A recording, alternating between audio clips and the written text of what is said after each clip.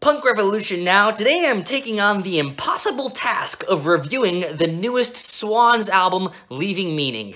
If I were to make a list of the greatest rock bands of all time, I would certainly put Swans very high up there. Their discography is fucking insane. They've got albums going back all the way to the early 80s, so they've been releasing albums for decades, and they've released a ton of them, and they are challenging, inaccessible, a lot of times pretty abrasive, pretty fucking just dense, creative, experimental, beautiful, powerful records. This is a very challenging discography, but a very essential one. One of the greatest experimental rock bands of all time, without a doubt. I am a huge Swans fan. I've been listening to them since before they released The Seer, so it's been a while, and I know their discography very, very well. I feel like I'm pretty well equipped to take this review on, but I'm gonna fucking do it. Let's fucking go. Let's start by taking a look at their album artwork.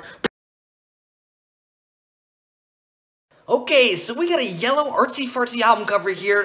This is very typical of Swans, very beautiful cover, of course. And, you know, I like this cover. What really first stood out to me about this cover is that bright, vivid yellow color and how much it reminds me of the sun, which is probably not very surprising given that one of the highlight tracks off this album is titled Sunfucker. Very typical of Swans to reference the sun. They've been referencing the sun going all the way back to the 80s. They love to use those bold words. Sun, fuck, money, power, God. They love that shit, and they're continuing it right here in their newest album. Love the cohesiveness, very powerful stuff. And, you know, if we actually, like, dive into this album musically, what are we gonna get? I would say, out of all the albums they've released since 2010, we're talking The Seer, we're talking To Be Kind, and we're talking The Glowing Man, that trilogy of 3 albums that are each 2 hours long of dense post-rock. This album, Leaving Meaning, more than any of those 3 other albums, really manages to tie the Swans' discography together into one album. We're gonna get elements of those 3 albums that I just listed, that trilogy, that post-2010s trilogy. We're gonna get elements of that dense post-rock and that heavy, groovy post-rock in this album.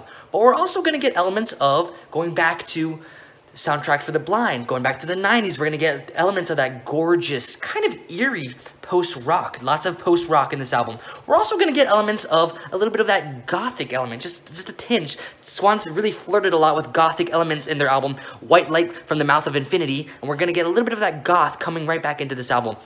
And we're also gonna get the folky elements of Angels of Light, which is a side project of the frontman of Swans, Michael Gira, which is, we're just getting all these different elements. Fucking folk, we're gonna get the post-rock, we're gonna get the fucking goth, we're gonna get all that, we're gonna cram it into a completely different creation from Swans.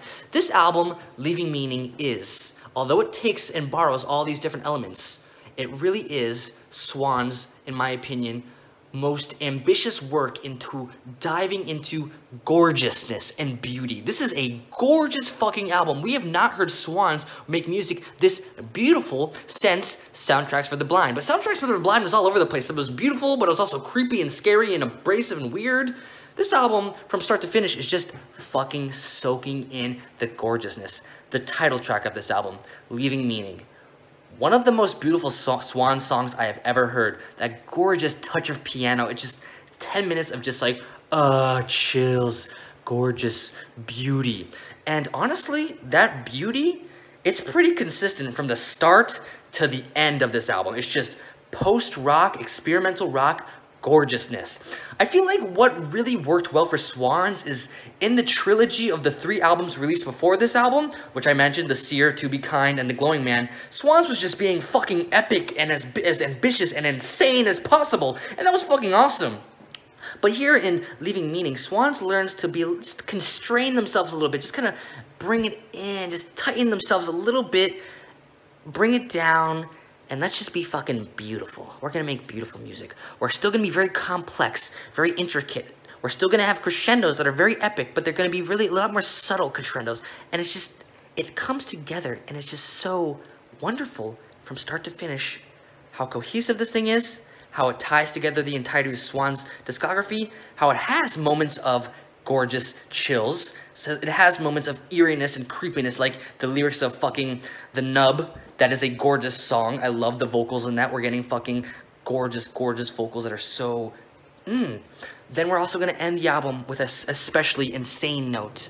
We're gonna end the album with The Phantom Limb, which is going to be a track that is just throwing so much shit at you, you just can't fucking keep up with it. After all this this hour and a half album of beauty, it's just gonna peg you with insanity, and it's gonna fucking fuck you up so hard, and the lyrics are gonna be about the universe dissolving right before your fucking eyes. It is an insane track to end with. This album has so many beautiful tracks: Leaving Meaning, Sunfucker, Phantom Limb, The Nub. There are just so many highlights in this album. It's insane how many, this album is just packed with gorgeous fucking songs. And it's so diverse too.